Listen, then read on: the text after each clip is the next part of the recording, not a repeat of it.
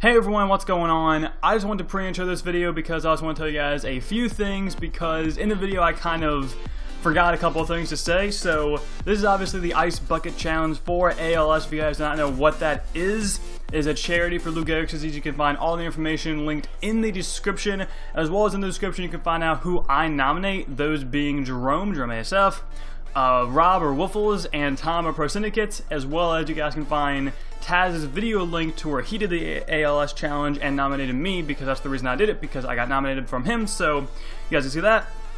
And also, for some reason my stepdad wanted to pour the water on me for this, and being the nice guy I was like, sure, you know what, why not?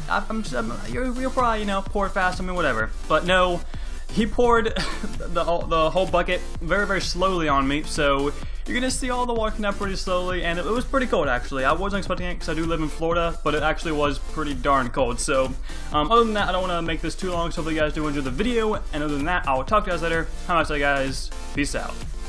Hey everyone, what's going on? It is BliTzz or Justin, and I'm doing the Ice Bucket Challenge. I was nominated by Taz. You guys can see the link for his video in the description, as well as all what ALS is about. It's for Lou Gehrig's disease and everything like that. So I'm gonna be pouring some ice water onto my head, and that'll be very fun. But I have to nominate 3 people before I do this, because I got nominated by Taz. He nominated 3 people.